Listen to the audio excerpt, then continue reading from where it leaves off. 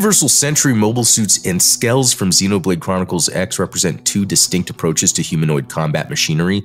Universal Sentry technology is shaped by prolonged, large-scale warfare between human factions, while Skell technology is shaped by the near extinction of humanity and the need for survival on an unknown alien planet. So design philosophy around the Universal Sentry mobile suits are primarily military weapons platforms. Their development is driven by escalation in armed conflict, particularly following the introduction of Minovsky particle physics, which renders traditional long-range detection and missile warfare unreliable. Mobile suits are therefore designed to be replaceable assets within a broader war economy. The RX-78-2 Gundam exemplifies this philosophy as a proof-of-concept machine rather than an invincible weapon.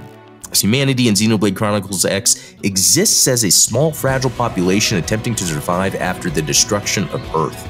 Skells are not created to fight peer militaries, but to enable colonists to endure and explore the planet Mira. Skell design assumptions include extremely limited human population, finite manufacturing capability, high cost of pilot loss, the need for long-range traversal and exploration.